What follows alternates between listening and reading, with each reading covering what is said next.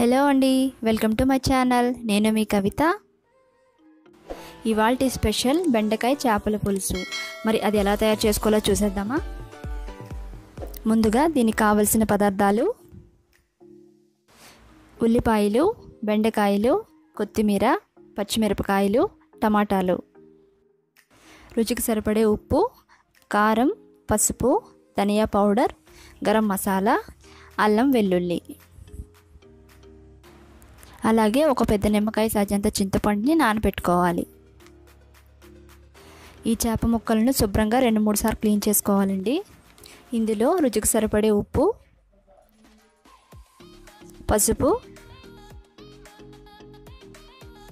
కారం వేసుకోవాలి. ఈ చేప ముక్కలకు ఉప్పు కారం బాగా పట్టేటట్టు కలుపుకోవాలి.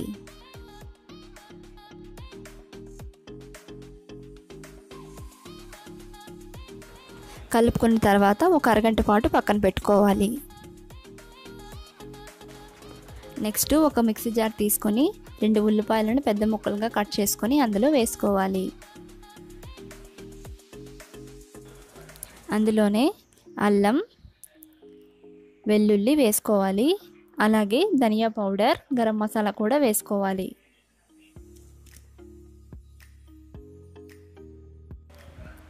వీటిని మరి ఫైన్ పేస్ట్లా కాకుండా కొంచెం బరకగా ఉండేటట్టు మిక్సీ చేసుకోవాలండి. నెక్స్ట్ స్టవ్ ఆన్ చేసుకొని ఒక చిన్న కప్పు ఆయిల్ వేసుకోవాలండి. చేపల పులుసుకు కాస్త ఆయిల్ ఎక్కువగా వేసుకుంటేనే టేస్ట్ బాగుంటుంది. నెక్స్ట్ కట్ చేసుకున్న పచ్చిమిరపకాయలు వేసుకోవాలండి. తర్వాత కట్ చేసుకున్న ఉల్లిపాయ ముక్కలను వేసుకోవాలండి. ఈ ఉల్లిపాయ ముక్కలు కాస్త కలర్ చేంజ్ అయ్యే వరకు ఫ్రై చేసుకోవాలండి.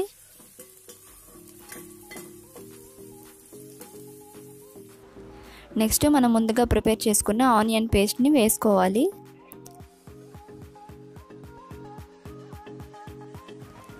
ఈ పేస్ట్ పూర్తిగా పచ్చివాసన పోయే వరకు ఫ్రై చేసుకోవాలండి. లేదంటే మనం తినేటప్పుడు కర్రీ అంతా పచ్చివాసన వస్తుందండి. తర్వాత కట్ చేసుకున్న టమాటా ముక్కలను వేసుకోవాలండి. ఈ టమాటా ముక్కలు పూర్తిగా మగ్గే వరకు వేయించుకోవాలి.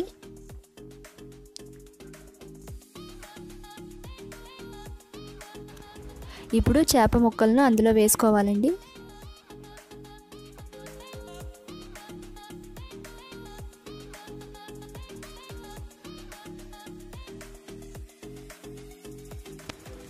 నెక్స్ట్ చేప ముక్కలను ఈ విధంగా ఒకసారి కలుపుకోవాలండి.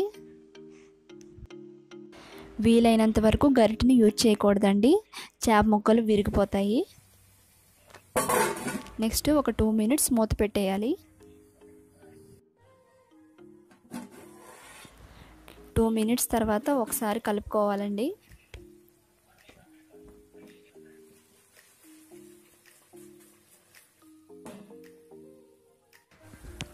నెక్స్ట్ నెమ్మదిగా ఒక్కొక్క చేప ముక్కను తిరగేసుకోవాలండి. ఇలా చేయడం వల్ల చేప ముక్కలు 2 వైపులా ఫ్రై అవుతాయండి.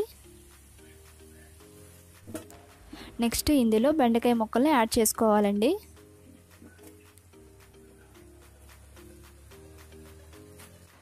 ఈ బెండకాయ ముక్కలు మగ్గే వరకు ఒక 2 మినిట్స్ మూత పెట్టుకోవాలండి. బెండకాయ ముక్కలు వేయడం వల్ల ఈ చేపల పులుసు రుచి ఇంకా ఎక్కువ పెరుగుతుందండి. తర్వాత ముందుగా మనం ప్రిపేర్ చేసుకున్న చింతపండు పులుసును చేప ముక్కల్లో వేసుకోవాలండి.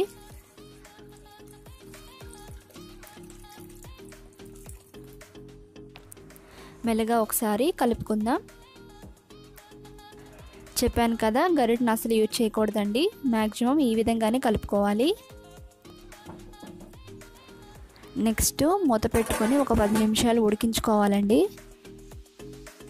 10 నిమిషాల తర్వాత మూత తీసి ఒకసారి చెక్ చేసుకుందాం.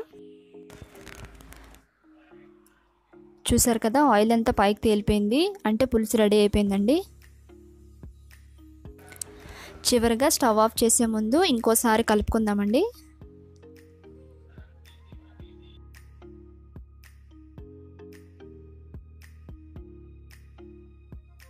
నెక్స్ట్ కట్ చేసుకున్న కొత్తిమీర కాస్త పైన అలా వేసుకుందాం.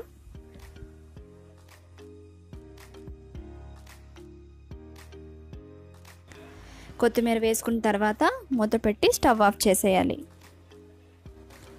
ఈ చేపల పులుసును వెంటనే తినేయకూడదండి. అట్లీస్ట్ ఒక 2 అవర్స్ అయినా పక్కన పెట్టుకోవాలి. అప్పుడే కర్రీ టేస్ట్ బాగుంటుందండి. ఓకే ఫ్రెండ్స్, మరిన్ని వీడియోస్ కోసం మా ఛానల్ సబ్స్క్రైబ్ చేసుకోండి. లైక్ చేయండి, షేర్ చేయండి, కమెంట్ చేయడం మర్చిపోవద్దు. Thank you.